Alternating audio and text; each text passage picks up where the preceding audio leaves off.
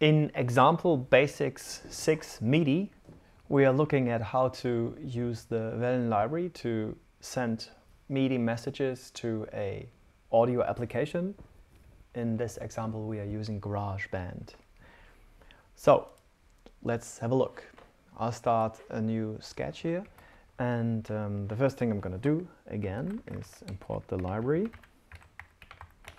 and then write the necessary boilerplate code. And so the first thing that we would need to do now is to get information about our computer setup. So we need to find out if there's a MIDI device available on the machine, and then we need to look at the name and specify that name when we start our tone engine. So the library comes with a few helpful functions. There are of course other ways to find out what MIDI devices are available in the system, whether it's external devices connected to the system via, for example, USB, or whether it's internal MIDI devices. That's both of them will show up if you use this method here. So we have this we have different ways of dumping information about the audio systems on the installed in the system. So here we now are interested in the output devices. So MIDI output devices, devices to which we can output MIDI events. So if we run this, then this method, then we will get a dump of all the available devices in the system. I just know from experience that this one and this one, these two devices that show up here, are not really relevant to me. They are not the ones I'm looking for. So first I need to configure my MIDI setup, my internal virtual MIDI device. On macOS, this can be achieved by opening the Audio MIDI Setup application, which is located in Applications Utilities folder. So once we run this application, we are presented with the audio system of our system, with the audio systems in our operating system. And if this window doesn't show up, normally it opens like this. So you might need to first might need to show the MIDI Studio window, which is this one here. We have it here already. And then you need to select the IAC, this is the Inter-Application Communication driver, and have a look at this window. So here under ports, there are no ports available. So what I can do is to create a port. Is by default named bus1, and that is actually fine. I'll just leave the name. I can also edit the name for reasons, but which I don't know yet as of now, but so I'll leave it at its default name, bus1. Then also I need to make sure that the device is online. Okay, so I need to tick this box as well.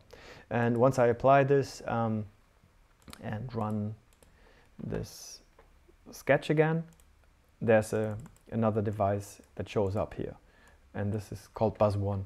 So we can use that name now and start the tone engine with this method. And now we tell it that we want a MIDI output, not the internal synthesizer that we are using in the examples prior to this one, but now we want a MIDI output. So we need to write MIDI like this. That tells tone that it's now not sending the events to its internal synthesizer, but to some MIDI output device. And then we need to also give the name of the MIDI output device, which in our case is bus1. So when we run the sketch now, we will hopefully, well, see the output again, and then nothing, which is actually a good sign, because you will only see something in case you misspell, for example, the name of the device. So let's see if this one crashes because it says couldn't find MIDI device, blah blah blah, bus null pointer exception. So we misspelled it. So it needs to be exactly like it's specified in the output here from the dump MIDI output device. Okay, and then we do a little bit of boilerplate again.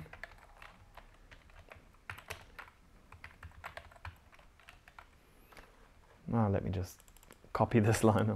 I don't feel like writing it now. So now we draw an ellipse of different size depending on whether a note is playing or not, and then we also need our some event. We use the mouse now to turn on a note, and we use note on, and now we need to again like define the pitch. Let's say 45 and the velocity, let's say 100, and let's see what happens now. So we run this.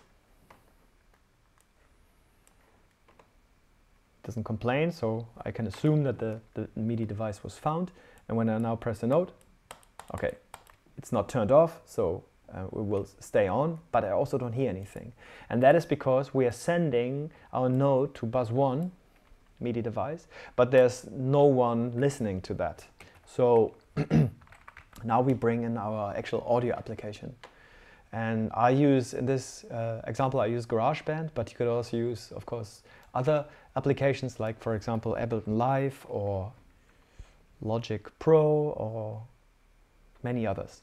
So I just started like an empty, like a new project, song, something, and I created a single track, a MIDI track, and by default that it's already configured in a way that it could work nicely already. So I start the sketch again.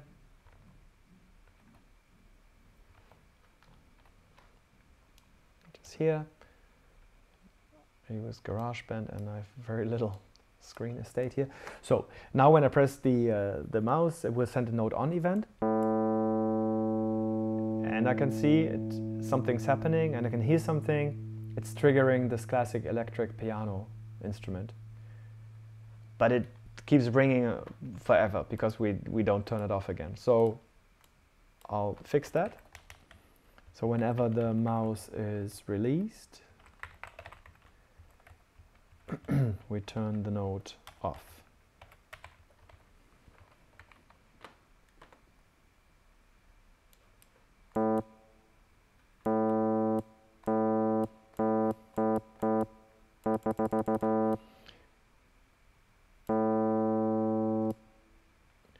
And so when I'm done playing, I send this note off, and then the note is turned off again in GarageBand as well. So this is actually yeah, most of the important things that you need to know. Maybe one addition here.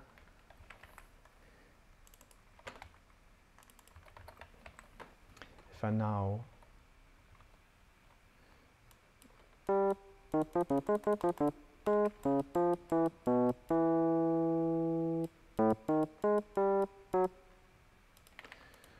I play some random notes, and you can see that I'm able to use whatever instrument I select in GarageBand.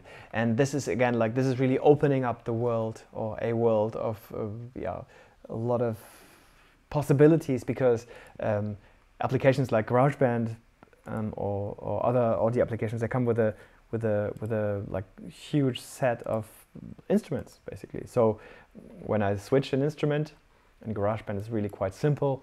I switch to a different instrument, and now I have like a totally different sound played when I trigger this note on. And this can be used to create quite a lot of interesting yeah, soundscapes basically. And one thing to note maybe is that as we discussed in a previous example, in ExampleBasics 5 instruments. Tone is written to have 16 default instruments. In the MIDI context, we can also use these instruments as specified here, tone instrument and then an ID of an instrument. In the MIDI context, that would actually select a different MIDI channel. And a MIDI channel could be something like a different instrument. For example, on channel 0 you have a guitar, on channel 1 you have strings, and on channel 2 you have a drum set or something like this. So, the tone instrument concept is mapped onto MIDI channels. I cannot demonstrate this right now because GarageBand can only listen to a single channel, so that's a limitation of GarageBand. But other more expensive applications allow you to control different tracks, different instruments via MIDI, and you can make use of that in tone by using the tone instrument, to select different channels. Well, that's it for now, for the MIDI example, and see you for the next one.